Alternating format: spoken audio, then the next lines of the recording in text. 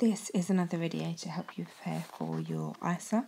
Here we're going to be looking at different types of errors. You may get a question that asks you to think about errors in your practical. If you haven't thought about this before you sit down to do your Section 2 paper, it can be one that does require quite a lot of thought and it may throw you. So while you're doing your practical, I'd just like you to keep in the back of your mind, has anything gone wrong? How could we improve this? How could we make it better?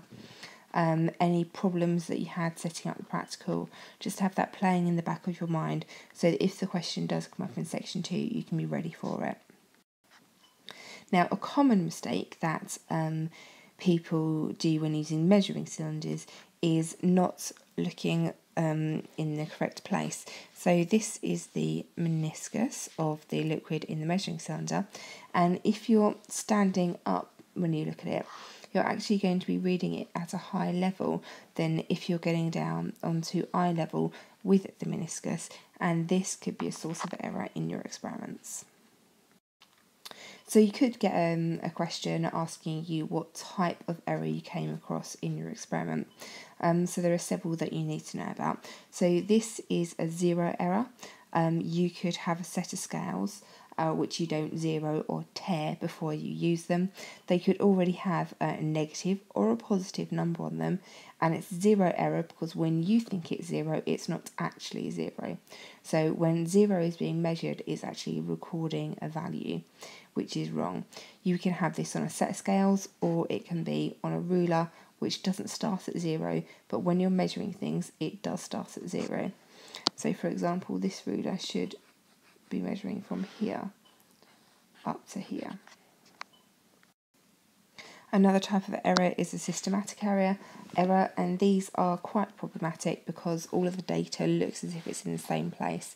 So it's a problem with every single bit of data, whereas they should all be clustered nicely down here.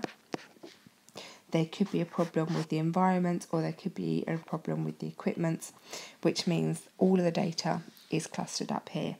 Just doing repeats won't get rid of this type of error. What you're going to need to do is get a new technique, a new method, or get some new equipment. Unfortunately, sometimes this does happen in science, and you just have to chalk it up to one of those things and move on to the next day. Now, a random error, these are more likely to happen in your practical. What you can do about this is if you do more experiments, if you do a larger number of repeats, you start to see a pattern where all the results become clustered in the same place, and you can see that these ones here are clearly the anomalies because they're in a different place to the other ones. So for this you can do more results, you can get a better average, and you're going to have less error. And then the last one, probably the most common type of error that will happen in your practical, is human error. We are all humans, we do make mistakes virtually every single day. This just can be repeated. If you can repeat the experiments, you're going to eliminate human error. This could be something like not paying attention in practical, it could be not stopping the stopwatch quick enough, or it could be not measuring things properly.